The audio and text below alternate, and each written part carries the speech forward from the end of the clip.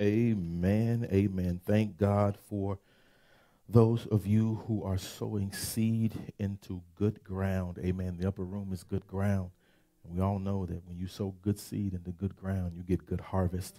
So we're thankful. Thank you so for allowing us to honor God's plan for this house, to do and to be excellent in ministry. Thank you for allowing us to help and to be a blessing, to be God's hands and his feet to those who are less fortunate, who need assistance. We're sowing, and God is allowing us to do great work alongside others who are assisting those who are homeless in our area.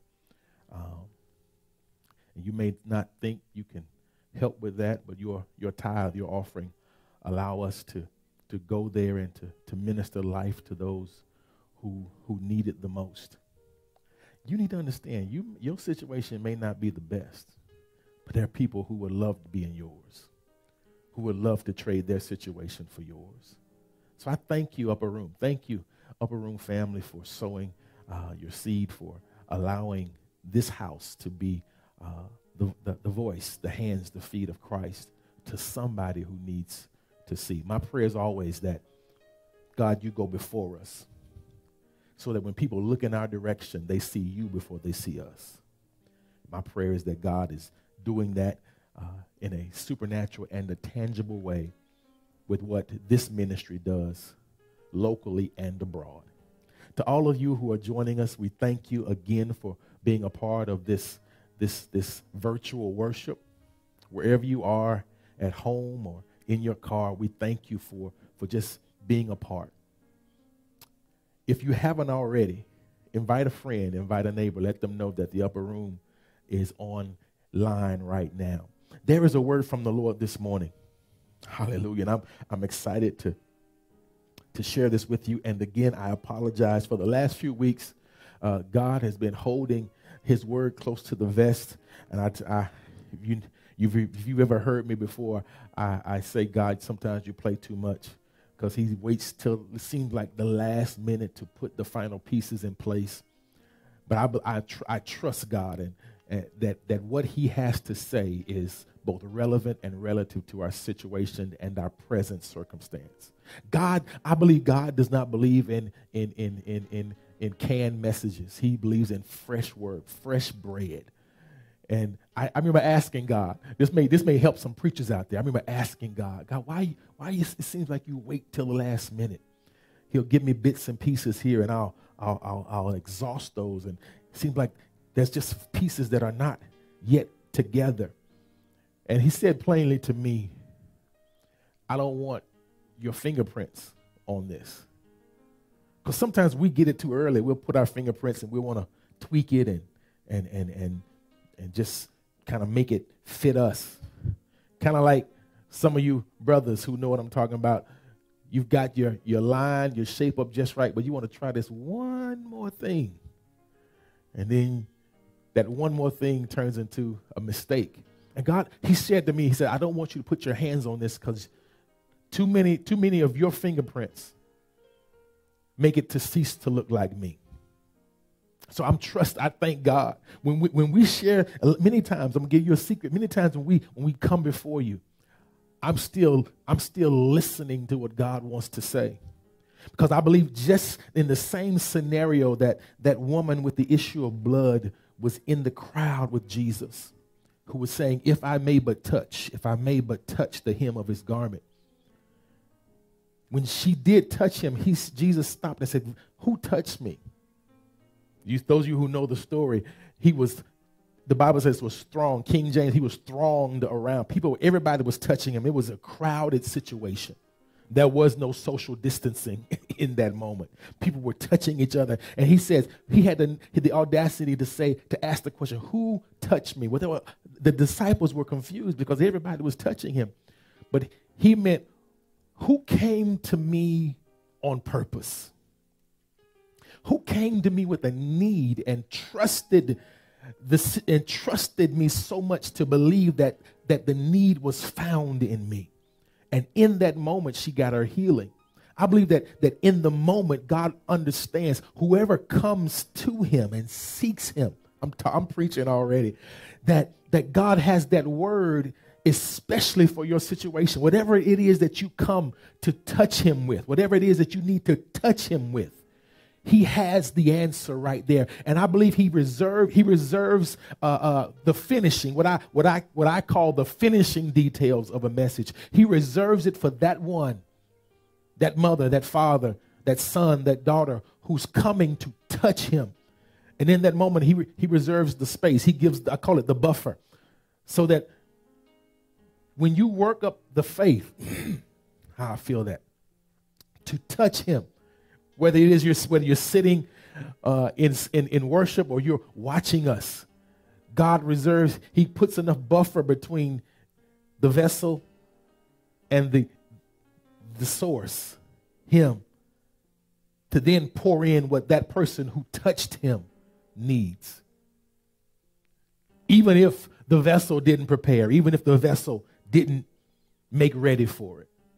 And so I'm believing that God will have an answer for you. I'm believing that God is going to speak a word through these lips of clay that I probably didn't even prepare for.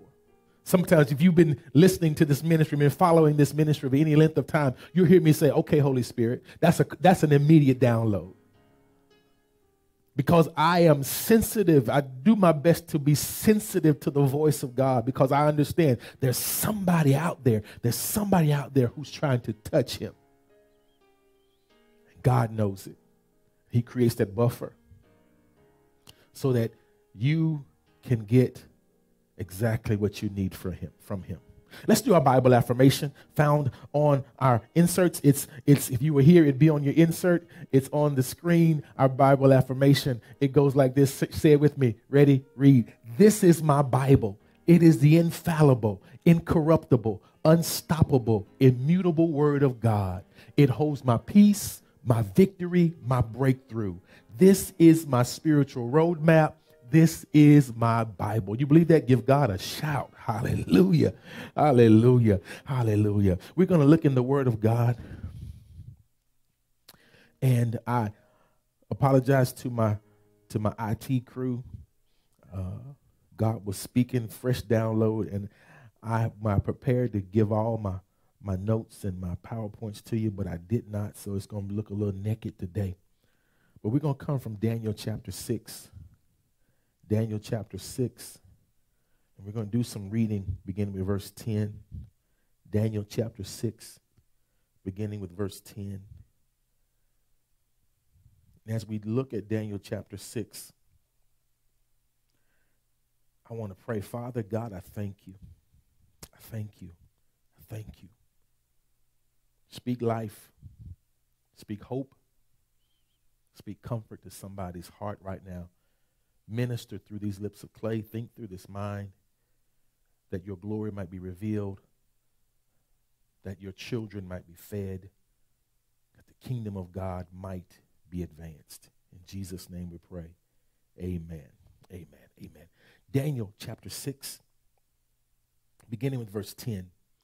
It says, when Daniel learned that the decree had been signed and posted, he continued to pray just as he had always done. I'm reading from the Message version. It says, his house had windows in the upstairs that opened toward Jerusalem.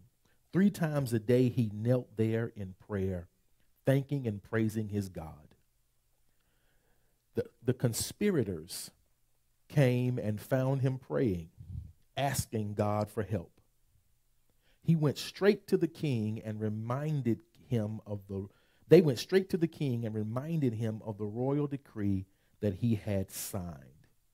Did you not, they say, sign a decree forbidding anyone to pray to any god or man except for the next 30 days, except you for the next 30 days?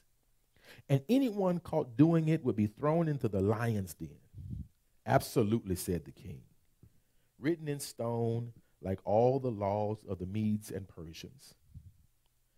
Then they said, Daniel, one of the Jewish exiles, ignores you, O king, and defies your decree. They snitching. 3 times a day he prays. The king, verse 16 and 17, the king caved in and ordered Daniel brought and thrown into the lion's den. But he said to Daniel, your God to whom you are so loyal is going to get you out of this. A stone slab was placed over the opening of the den. The king sealed the cover with his signet ring and the signet rings of all his nobles, fixing Daniel's fate. Verse 19. At daybreak, the king got up and hurried to the lion's den. As he approached the den, he called out anxiously, Daniel, servant of the living God, has your God whom you serve so loyally saved you from the lions? O king, live forever, said Daniel. My God sent his angel who closed the mouths of the lions so that they would not hurt me. I've been found innocent before God and also before you, O king. I've done nothing to harm you. Verse 23. When the king heard these words, he was happy. He ordered Daniel taken out of the den. When he was hauled up, there wasn't a scratch on him. He had trusted his God. When the king commanded that the conspirators who had informed on Daniel, those snitches, be thrown into the lion's den along with their wives and children, before they hit the floor, the lions had them in their jaws, tearing them to pieces. Verse 25. King Darius published this proclamation to every race, color, and creed on earth. Peace to you, abundant peace. I decree that Daniel's God shall be worshipped and feared in all parts of my kingdom. He is the living God, world without end. His kingdom never fails. His rule continues eternally. He is Savior and Rescuer. He performs astonishing miracles in heaven and on earth. He saved Daniel from the power of the lions. From then on, Daniel was treated well during the reign of Darius and also in the following reign of Cyrus the Persian. Now, verse 28 of the King James Version says it like this, and that'll be our reading. It says, so this Daniel, I like that. This Daniel, if you're taking notes, so this Daniel, not to be confused with any other Daniel, this Daniel prospered in the reign of Darius and in the reign of Cyrus the Persian. We want to consider for a thought this morning. My focus is my freedom. My focus is my freedom. Hallelujah. Right off the rip, I want to just say this. Never underestimate the power of focus and intentionality. Never underestimate the power of focus and intentionality. Focus and intentionality keep lines from getting blurred. They reduce the complication of relationship statuses. And they help to expose lies for exactly what they are, lies. Never underestimate the power of focus and intentionality. When focus and intentionality are engaged, there is very little room for childish, idiotic distractions. Let that marinate for a minute. When focus and intentionality are engaged, there is very little room for childish, idiotic distractions. Let that marinate for a minute. When you are focused and engaged, the opportunity to allow the distractions of childish and foolishness, they're very limited. They're very limited. I don't know about you, but there are times I get silly people give me a rash. When you persist. That's why I can't watch some shows. I grew up watching Three's Company. I can't watch Three's Company no more because some of the stuff that the whole show is based on could be dealt with a simple conversation. The whole show is based on miscommunication, and I'm not built for that anymore. That when you are engaged, when your focus and intentionality are locked in, you have very little room for anything else. The Word of God declares it like this: the little foxes that spoil the vine. It's the little foxes that spoil the vine. Song of Solomon, chapter 2, verse 15. What that really means, fully engaged and intentionality help prevent the spoilage of the eternal things that God has given us. When you are fully focused and intentional, especially in the where purpose is involved, especially in the places where you know that you have been called to, then it prevents the spoilage of those things that are eternal that come from God. You might lose some stuff. You might get pruned in some areas, but those things that are eternal, those things that will make and determine the difference in eternity, they remain, they are solid, they are fixed, they will not be moved. Focus and intentionality prevent the spoilage of those things. Hallelujah.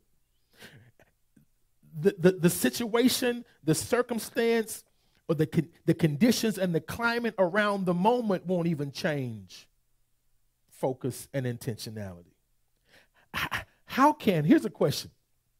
How can the God of time and space be governed and limited by his own creation? And before some of my super spiritual folks, my spiritual wonders, get a brain cramp, let me answer this question for you. He can't. He can't be limited by his own creation. So focus and intentionality help get us on the same page that God is on. When you're locked, if you're fixed, he says he will keep you in perfect peace. Thank you, Holy Ghost. Whose mind is stayed, focused, fixed, intentional on him. God will keep us in perfect peace. Now, that didn't say that the things around us were peaceful. He says he will keep us in perfect or maturing peace, peace that produces fruit. Oh, that's good. That's good. Peace that produces something eternal. He said God will keep you in perfect peace whose mind is stayed, fixed, and intentional on him. That means you like horses, you have the blinders on. They put blinders on horses to keep them focused, to keep them moving, to keep them pulling what they have been tasked to pull to the destination that they've been assigned to go to. And when you are in perfect peace, he will keep you in perfect peace whose heart is stayed on him. He puts blinders on you. He says, I won't allow your heart to be pulled in any other direction than the direction that I'm taking you. I won't let pandemics pull you away. I won't let economic situations pull you away. I won't let relational statuses pull you away. Whose mind is stayed, fixed, and intentional on him. That's good. That's good. He does that. He does that because he understands, he knows the way you should take.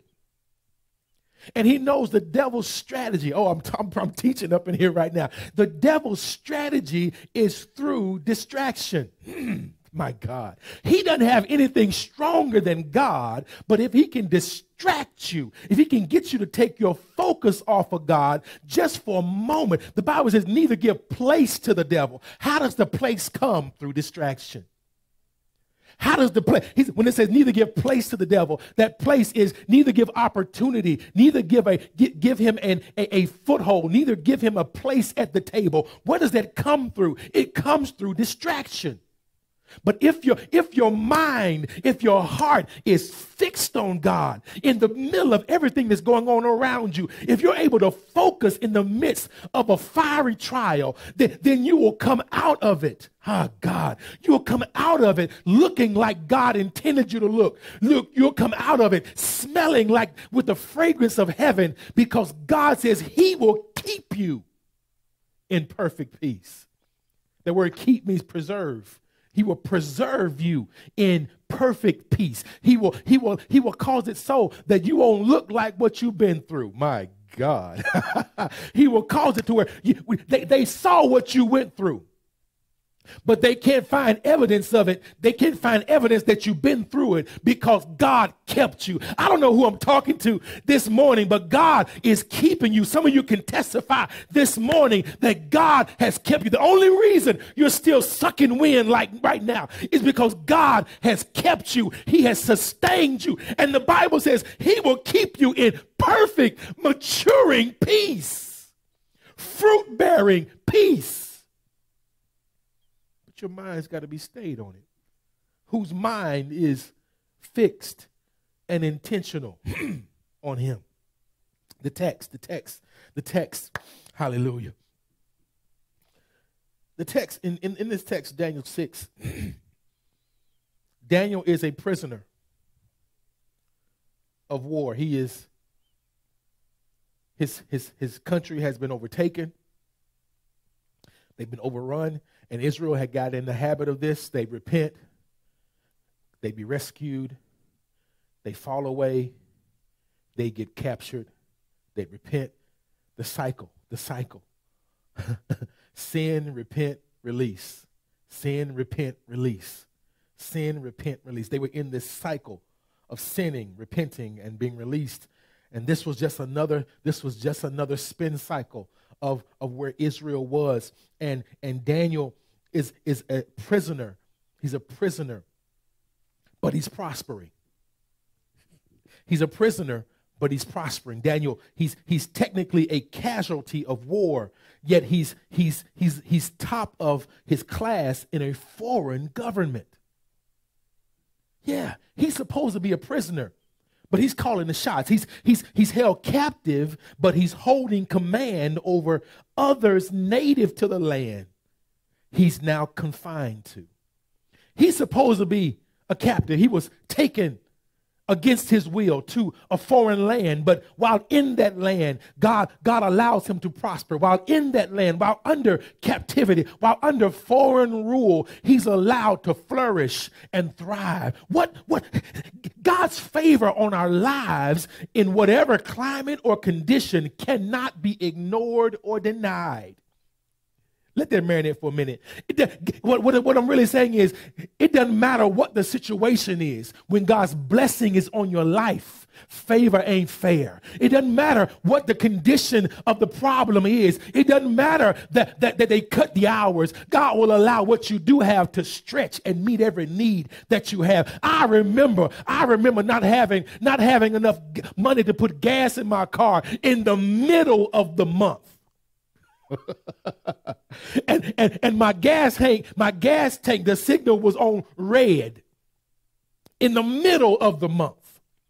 I had at least 14 more days before my next pay period. And in the middle of the month, my gas hand was right, it hadn't touched red yet. And I drove like that for the next 10 days. For the next 10 days with my gas hand just teetering above the red. The last 4 days, it fell below the red. and up until payday, I couldn't go to the gas station. I wanted to pull in, but I knew if I pulled in, I'd just be wasting time. But when payday came, I pulled into the gas station and my gas hand was below red. The hand was below red. It was hanging off the meter. It was so low. When I opened up the gas tank, you heard so much air. Because he kept me. The favor of God. It doesn't matter what condition that you're in. It doesn't matter the climate or the situation. The favor of God on your life, whether you're captive, whether you're being bound, when God's favor is on your life, it cannot be ignored. It cannot be denied. Even the people who don't want to bless you, they can't help but bless you when God's favor is on your life. And Daniel was this kind of dude. He was a prisoner, but he was prospering. He was a prisoner and he was prospering. Verse 4, it says that when these haters, and then you got to understand, when favor is on your life, there's some people who fight you because of the favor. There's some people who will attack you because of the anointing. And they were there. They were native to the land, but they still didn't have it like Daniel. And in verse 4, they decided to trick him, and they couldn't find anything. About King James says that they couldn't find anything wrong with his work. They couldn't. He had an excellent spirit. I wish if that was my assignment, I'd work that this morning, but that's not my assignment. He had an excellent spirit, and that excellent spirit got on the nerves of those who did not. Don't change. Don't come down. Don't come down. Don't lower your standards because everybody else around you wants you to. His excellent spirit got the attention of those who were not excellent. Hallelujah. And in verse 4, the Bible says, that they conspired against him. They tried to look for it. We can't find nothing wrong with his work. Let's find something wrong with his worship. When people see our faithfulness to God as a flaw or weakness to expose, we see the heart of that individual firsthand. When you get, what does that look like? What does it look like, Pastor? When you got people telling you that your worship don't take all that it don't take all that for you to worship, you're seeing the hand, you're seeing the heart of that person firsthand. When they can't find nothing wrong with how you do what you do except when you worship, take note. Take note. Take note. They're not just speaking. They're being influenced by something other than themselves. Who would challenge you in your own personal worship?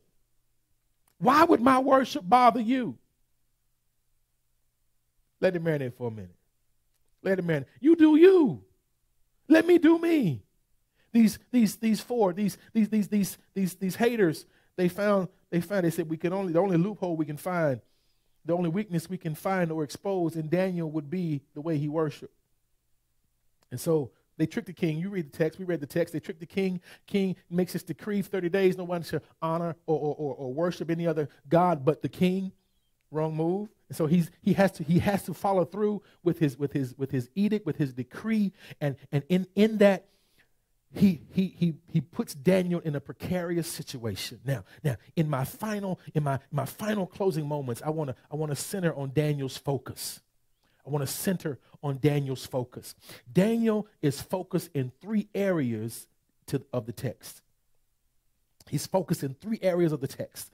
The first area, I'm gonna give you all 3, and then we're gonna walk them down. He's focused in relocation, not defeat. He's focused in relocation, not defeat. Number 2, he's focused in devotion, not the decree. And number 3, he's focused in the promised deliverer from the den, not the probable danger in the den. I'll go over it again. See, number 1, he's focused in relocation, not defeat. When he was taken captive and taken back to the Persians, back to Babylon, Daniel didn't get caught up in the fact that they had gotten defeated. There's some of us, when we go through a seeming defeat, when we go through a time where it looks like we're lost, we get so caught up in the loss, we no longer live.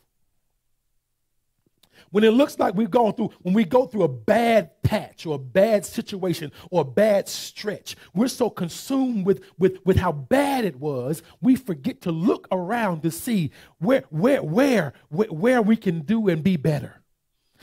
Daniel wasn't focused on the defeat.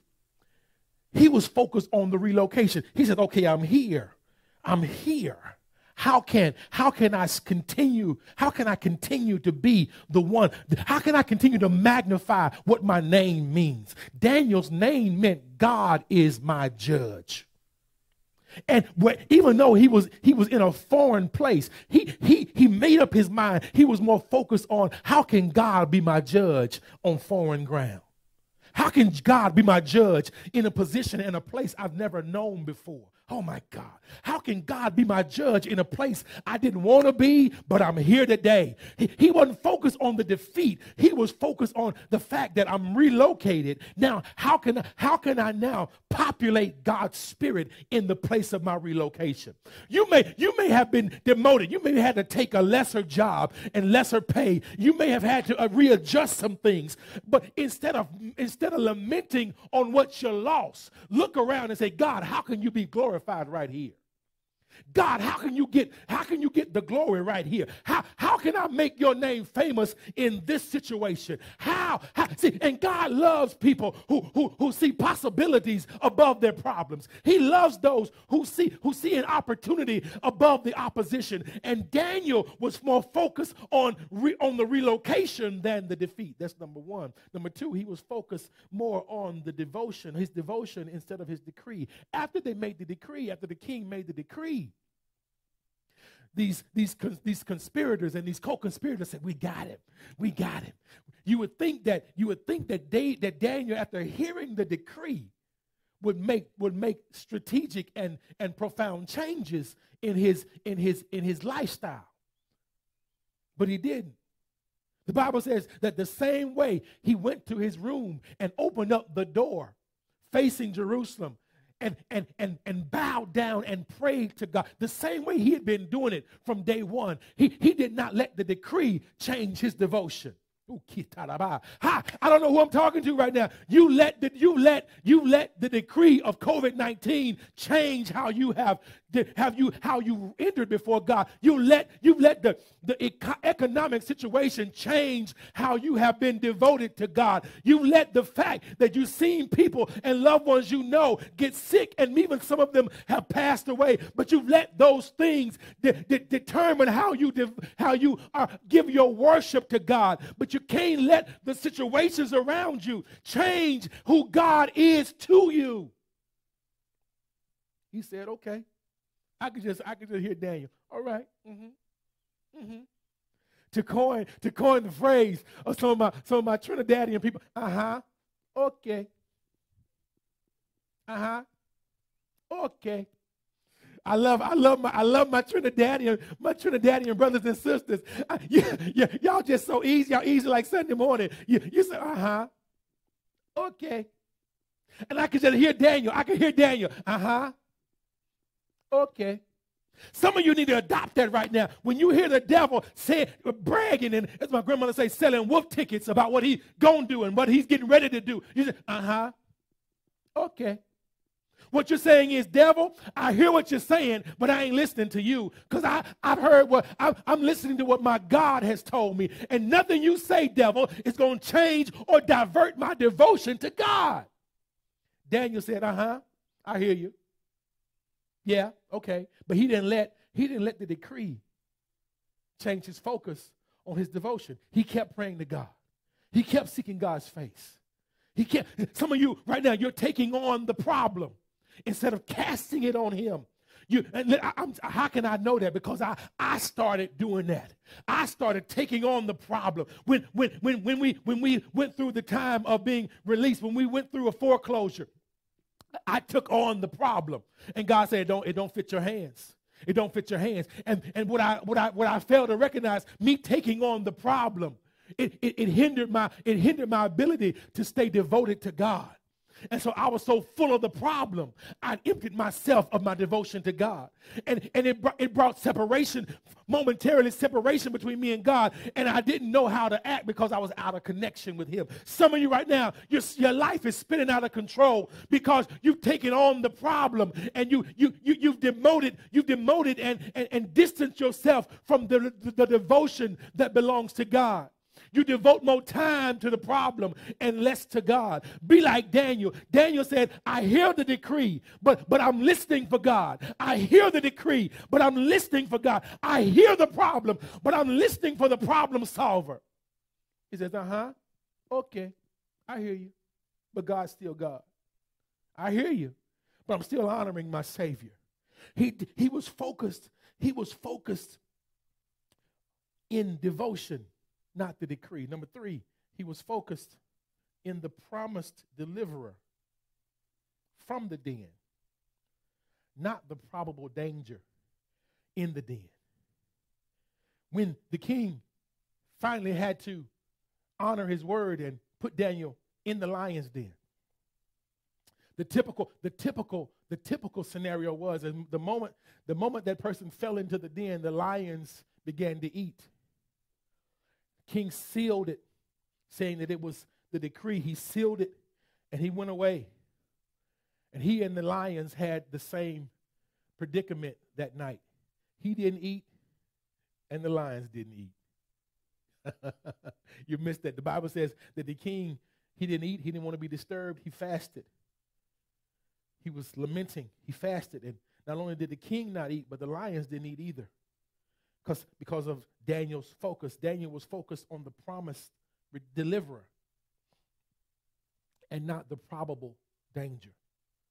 He was more focused on who was able to get him out and not the problem that he was now in. Some of you, you're so focused on what you're in, you've taken your eyes off of who can get you out of it. You're more focused on what's around you, and you become less focused on who's above you. Thank you, Holy Ghost.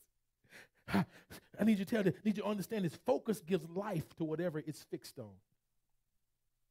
Focus gives life to whatever it's fixed on. And if you can't allow me in the next 4 to 5 minutes to just paint this picture, here's how I saw it. Here's the movie that was playing in my head. Daniel he's dropped into the lion's den. And Daniel doesn't panic. He doesn't panic. Because what will panic do when what you've done was only honored God? What will panic do when honoring God was all that you did? To panic means that you're second guessing now your obedience. To panic, and I understand that we're human, and I'll let you. I'll let you do that. You may panic for the moment, but don't live panicked. The initial shock may shake you, but let the Spirit of God settle you. Here he is. He's there.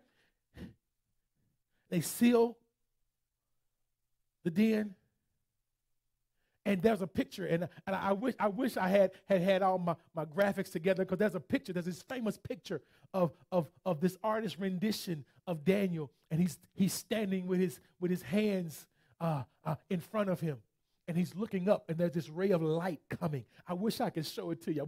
I wish in this moment you could see it, and this ray of light is coming to him, and the lions are there. They're present. They're visible, but they're not attacking. They're present. They're there. They're not attacking. And it was there. The impetus for this message right here came from that picture, because he's looking up. He's not looking at the lions. He's looking at the light. He's not focused on the danger. He's focused on the deliverer. And in that moment, I got the revelation. Too many of us, we focus on what's around us and what could happen, and even in some cases what's supposed to happen. But my God shall do exceeding abundantly above all we could ever ask, think, or imagine. And if you focus on him, he has the ability to suspend what should have happened, what was likely to happen, because of your focus. What you focus on, you give life to. He gave life an opportunity for God to come in and move. And when King Darius comes and in the morning, he couldn't sleep. He comes early in the morning, and he calls out, laments to Daniel as if he's dead, because he wasn't confident that Daniel was alive. But then Daniel replies back to him, "Oh, King, live." Daniel, he sounded like he might have had a little Trinidadian in it. "Oh, King, live forever." He said, "The God that I serve, he did indeed deliver me. He sent an angel, and he closed the mouths of the lions." Now he says he sent an angel. I don't want to get mixed up in that. That's not my assignment to get there. But he sent one angel, and one angel shut all the mouths. He sent an angel, and he shut the mouths of the lions. Now look at that. He shut their mouth. He didn't take their nature. This is good. He shut their mouths, but he didn't take their nature. And if you ever looked at cats, felines, they like to play with their food before they eat it. What's important about that? He didn't have a scratch on him. Even if they couldn't have eaten him, they could have played with him. They could have pawed him to death. But they didn't. God, when God's favor is on your life and your focus is fixed on him, he will suspend natural circumstances. What should have happened won't happen. I remember driving from college one day. I was driving home one evening from college, and I was bone tired. I had worked all day, and I was tired. And the last thing I remember was driving through a place called Smackover, driving through a small town. The last thing I remember, they had wells, they had oil wells, and there was an oil well that was on fire. It was letting out some oil. It was on fire. The last thing I remember was seeing the oil well, the oil derrick on fire. That's the last thing I remember. And I woke up when I realized where I was sitting in front of my house 45 miles away. The last thing I remember was seeing that derrick 43 miles from home. And then I woke up with my car still in drive in front of my driveway. The hand of God. God will suspend natural occurrences when your focus is stayed on him, when your focus is fixed on him. I'm talking to somebody right now. The devil's got you freaking out over all this stuff that could be. We don't even know. We don't know what this virus or what this pandemic really entails. And so there's speculation everywhere. And you're taking the what ifs and the what could be's, and you're losing your mind. But what you fail to recognize is what you know about God. When I don't know what's going on around me, I know the God that's in me. And he's able to keep me from falling. Quit focusing on what you don't know and focus on who you do know. He'll keep you. And he'll hold you. Your focus is your freedom. Your focus is your freedom. I don't know what this pandemic, I don't know how drastically this pandemic is going to change the way of life for us going forward, but I know the way of life going forward is going to change. I don't know to the degree, but you know what? I ain't worried about it because my focus is fixed on him, the one who created space and time. He's not governed by space or time. He stands outside of time, which means he's not affected by what happens here. And if I trust him, if we trust him, he will keep us from falling. There's some things that we may not be able to take with us going forward. But understand, anything that's not eternal is not guaranteed. Only those things that are eternal are guaranteed. Could God be streamlining you? Could God be pruning you, cutting back some stuff that has kept you from fully flowing and following him? Could it? Could he be positioning you to reduce some weight?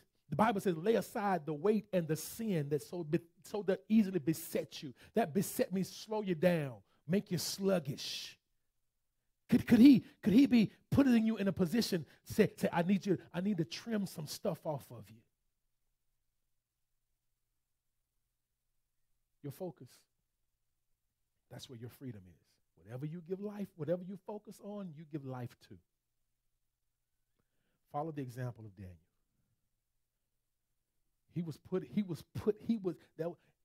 It's not figurative. He was in the den. He was in the trouble. The trouble was there. We're not acting like it wasn't there. We're not trying to be super spiritual and say it didn't happen. It happened.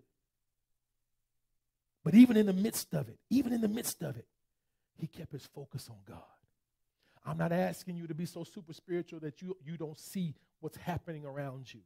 But I am asking you to put priority on him and less on that. I am asking you, you can see it, but not let it affect you. You can see it, but not let it change your focus. Your focus is your power. focus is your power. Just very recently, and I'll tell you, you can come play my Academy Award music. We're getting ready to go. Recently, I'll end with this. God gave me the release to shift and move, shift and move positions for my job to go and and I obey God. I sense the leading of God. And as I'm making this move, I get attacked. Co-workers start putting their mouth on me. And I knew they didn't like me from the beginning, but now you're putting your mouth on me. You're trying to clown me. Pride was getting in the way. And I started getting in my feelings. I'm talking to you. I'm sharing my heart. I was getting in my feelings. And the Holy Spirit had to tell me, why are you worried about that? I've already moved you from that.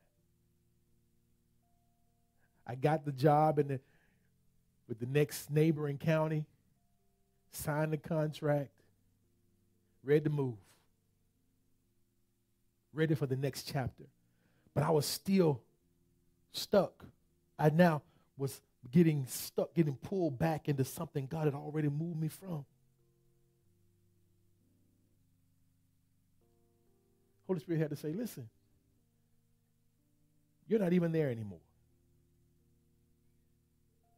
Your focus should be different. Let haters hate. Let the devil scream, let him rant, let him rave all he wants to. Keep your focus on God. Your freedom is found in your focus. What you focus on, you give life to. Quit being Captain Obvious, stating what's already there. What do you want to see? There's somebody in a marriage right now it's not the best marriage. It's not turmoil and chaos. What do you want to see? Well, she not this and he not that. Okay, we see that. What do you want to see? Speak to the man you want to see. Speak to the husband you want to see. Speak to the wife you want to see. Speak to the children you want to see. If they're doing stuff that's that low down, no good, don't promote that. Speak to them. I remember I used to do silly stuff, childish stuff as a child, and my grandmother would say, "Man of God," I was 9 years old. But she still called me man of God. It did something to me. It stopped me in my tracks every time she said, "Man of God." I didn't know how to act then, but it disrupted.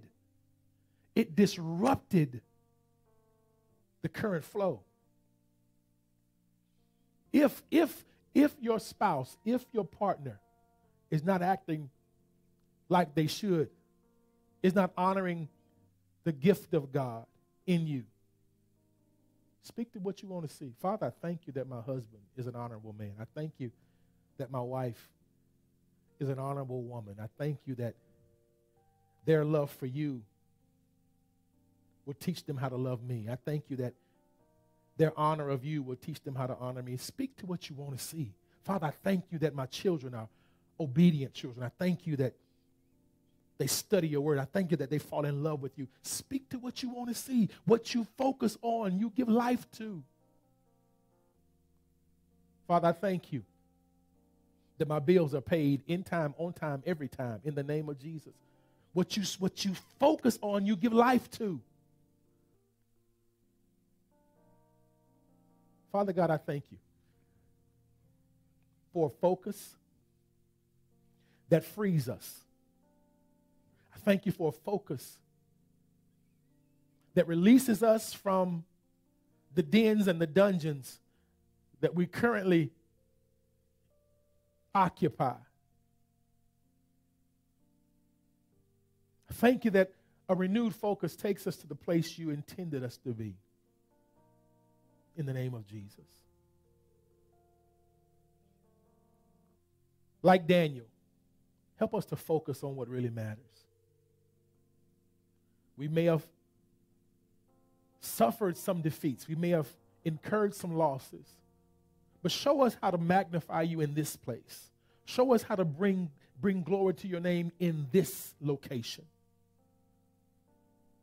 There may be a decree out. There may be some things that have been spoken over our life. The diagnosis may have been seen by the doctor, but we declare healing in the name of Jesus.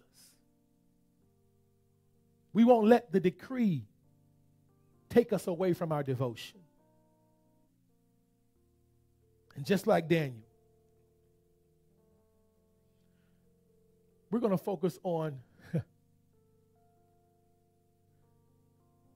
the one who's able to deliver and not the disturbance or the danger. Thank you, God. Thank you. That no weapon formed against us shall be able to prosper. In Jesus' name, amen. What you focus on, you give power to. We love you. If you got saved today, let somebody know. Real quick. I know this is later than we've been. Father, I thank you in the name of Jesus for salvation. I pray for those who are at a place right now where they're willing to surrender their heart to you. They're willing, Lord God, to forego their plan for your plan. Forgive them of their sin. Cleanse them of unrighteousness. Let these words come from their mouth. Pray they confess with their mouth the Lord Jesus. Pray that they believe in their heart that you raised him from the dead, that your blood paid the price for their sin. Let their confession be heard, let it be received, and let their new life begin. In Jesus' name, amen. Until next week, we love you, but God loves you more. God bless you.